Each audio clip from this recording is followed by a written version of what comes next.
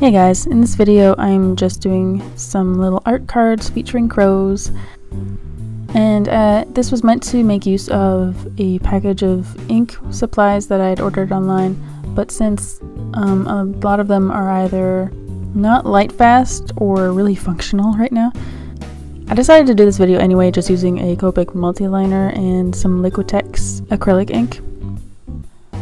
But anyway, so I do notice sometimes when I cruise artists' websites, they usually have a really specific goal. You'll notice that they will say, oh, I make abstract art about fruit to talk about mortality or something. You know, they will usually have a very specific medium, concept, and just overall look. And when I'm writing my own general art statements, I find it very difficult because I don't really have that. I don't have a very specific thing to do. And I think that's true for a lot of people. I remember when I was in high school and I took an art careers course. It was just a free period pretty much. And our focus was to make a portfolio. We could do any art that we wanted, but each art piece had to be connected in some way, either by using the same medium, or by doing the same subject, or just doing the same style. Just something that ties everything together. And they called this a cohesive portfolio. And it's a very popular piece of advice, and I do kind of agree with it because it looks good. It looks like you know what you're doing, even if you don't. And I think it all kind of comes down to art galleries and how they used to be the best way to get our artwork out there. When we didn't have the internet, you couldn't really just wander the streets with your art in your hand. You had to find someone to represent you. And galleries tend to make their own profit. They were only looking for art that was marketable and easy to pitch to an audience. And in order to do that, you had to have something to say, and it's easier to pitch to a gallery if you have a concept or a single idea to pull together all your different works of art. And I struggled with this a lot because I never really stuck to a concept. So anytime I wanted to write a proposal to an art gallery, I had to think about, okay, well, what am I doing? What am I trying to sell to these art galleries? And they want to be able to bring people into the gallery by saying, oh, this artist helps the community by doing blah, or it brings attention to this social problem.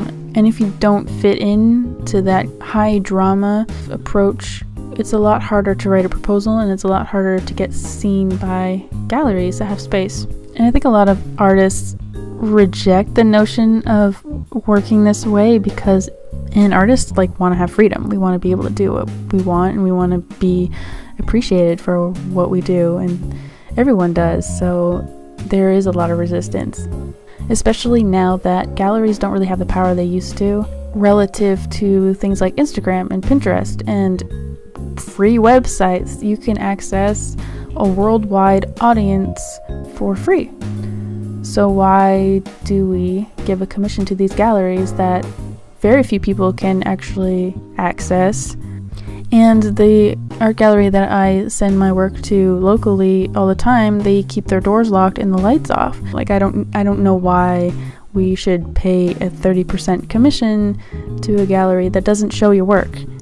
However, in the last few years, I have been playing with the idea of working in a series. I think specifically so that I had something to pitch to galleries.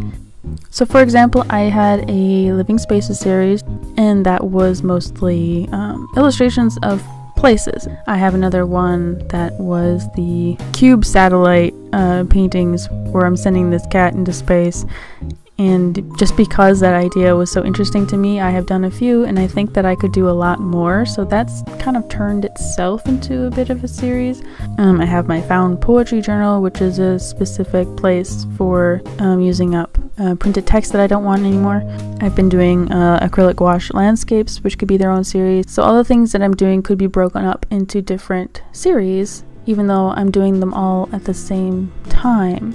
And so I don't feel limited to what I want to do, because I can just open up a new grouping of artwork anytime I want to. But the benefit is so much easier to write an artist statement about acrylic gouache studies, because they all have a thing in common, they all have some kind of purpose, and I can write about that. Whereas if I had to write about all of these things at the same time, I would struggle a lot. I don't know how I would be able to tie all of these different things together into one sort of conceptual statement, you know what I mean? Also, I could turn each of these things into their own printed products. For example, I could do a whole zine of all the places that I could send my cube satellite. I could make a calendar for my acrylic gouache studies. It also gives me the ability to really tightly narrow down the audience for my artwork. They say in business you should always know who your audience is, and that's also very difficult to do, because initially your audience is just going to be like anybody who wants to look. But if I was selling a illustrated book about my cat CubeSat and all the adventures that he was going on, I would be able to say, you know, people who would like this are people who love storybooks, love cats, like the idea of traveling to space. You know, it narrows it down significantly. And finally, like, the biggest benefit I've noticed to having different series of artwork going on at the same time is that I'm never out of inspiration.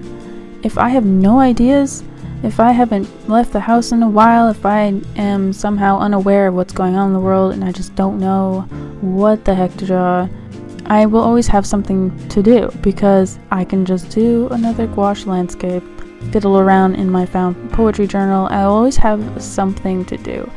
And I've never had this before. I've always kind of, every day when making art videos for YouTube, I always kind of worked from scratch every time. I always thought, what am I gonna do? What am I gonna work on? Am I just gonna do more crows?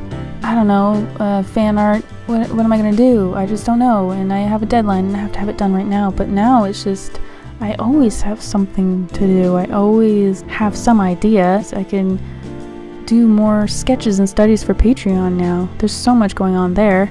I find that my productivity has just exploded this year. Of course, a lot of it has to do with the amount of time that I have. I'm pretty much never starting from scratch anymore. I always just have somewhere to go. So yeah, maybe like look at your own work and see if you could spot some trends, and if there's something that you really like to turn back to over and over again, and maybe you can find more things. And you know, at Patreon we were doing blackberries last month, and this month we are doing shadows, and there's just so many things that we could do that fits into that theme that we'll just never run out of ideas. So yeah, I guess in conclusion, I think working in a series is a-okay, because sometimes having too much freedom kind of sucks. But anyway, this has gone on too long, so I will see you next time, and thanks for watching.